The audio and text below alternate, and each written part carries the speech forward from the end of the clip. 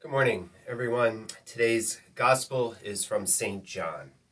Jesus said to the Pharisees, "I am going away, and you will look for me, but you will die in your sin. Where I am going, you cannot come." So the Jews said, "He is not going to kill himself, is he? Because he said, 'Where I am going, you cannot come.'" He said to them, "You belong to what is below. I belong to what is above. You belong to this world, but I do not belong to this world. That is why I told you that you will die in your sins. For if you do not believe that I am, you will die in your sins." So they said to him, "Who are you?" And Jesus said to them, "What I told you from the beginning.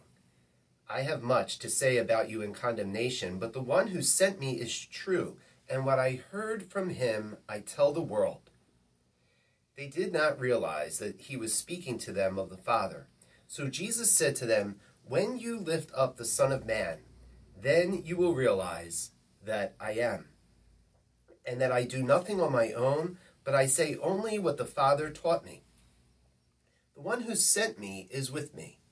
He has not left me alone, because I always do what is pleasing to him."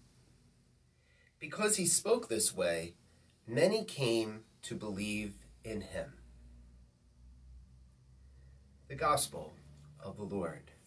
Praise to you, Lord Jesus Christ. Yesterday we had that beautiful reading of the woman caught in adultery and being brought to Jesus, and how Jesus lifted her up. A thought for today might be, what happened to her after that? We really don't know. But it must not have been easy for her to return to that town. She would always be known, perhaps, as the woman who was in adultery. And yet, Jesus sent her back.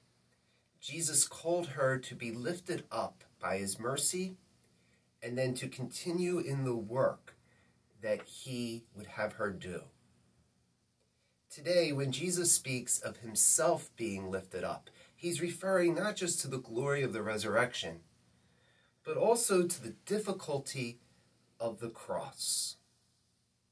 And so too for us. To be lifted up means not merely to be without trouble, not merely to be thinking in positive ways, but it means to share in the mission of Christ.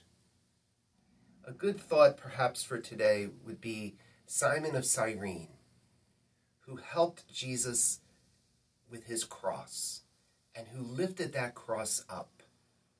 Today, let us be on the lookout for how we can do just that. Yes, God wants to lift us up, but first it will happen as we ourselves share in his work, share in his cross, and help to lift the burdens of one another. May Jesus Christ be praised.